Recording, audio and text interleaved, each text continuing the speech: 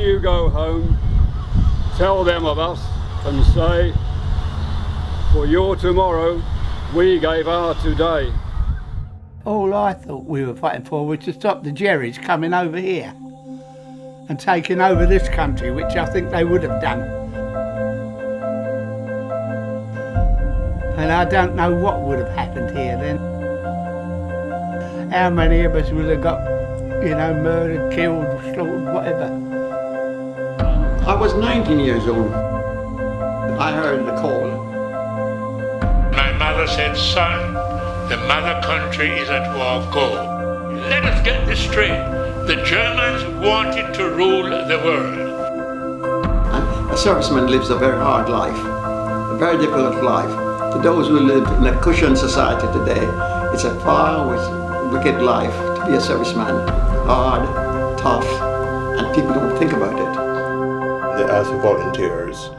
I decided to volunteer. You just sat there and you searched the sky. It's not something you want to go through, but having gone through it, it's an education, you know. You know what's going to happen if a war starts.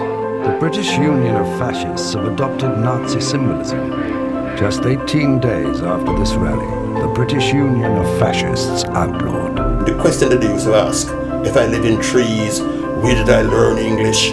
How did I get in the RAF? Presently, I decided to re-educate them as much as I could. A bullet does not differentiate between black and white, so don't be stupid. But the government, they never tell us anything about it. Now our government, folks back home said their folks didn't come back.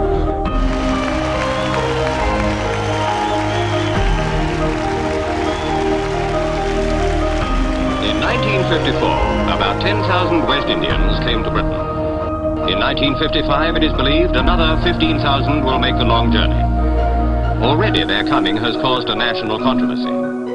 First and foremost, of course, is the long-term policy that ultimately will have to be adopted. And that is the development of the West Indies themselves, because that is the only answer. They didn't know an awful lot about how we lived. I was so cold, you know, this is not for me. I want to go back to my sunshine. We have never seen a country like this before. We have never seen snow before. Well, snow falling from the sky was something phenomenal. And if you have never seen snow before, those who are born and grown up in England, you should be taken for granted today. Yeah. But in those days, it was something special. So it was a difficult time, both for the people here and the people who came. The first thing I noticed that all the laundries and everything were hanging up just as how you're washing in lines, just how we do in Africa and everything. I came over here primarily because my mother sent for me. I ran away 3 times. In one instance, I think they had to stop the planes because I was on the tarmac. In this country, in 15 or 20 years' time, the black man will have the whip hand over the white man. The National Front, about 2 weeks before I was to be mayor, let it be known that if Sam King becomes the mayor of Southwark, they're going to slit my throat and burn down my house. A fifth or a quarter of such towns and cities as Wolverhampton, Birmingham and inner London will in course of time consist of the Commonwealth immigrants and their descendants. There has been no attempt at refutation. The politicians start to more or less stir up the public, because people felt that you came here, the immigrants came here to take away their jobs and everything. First of all, there was widespread racism, and there's a reaction against that racism, so black people were not having or not taking this racism lying down. They were going to fight back.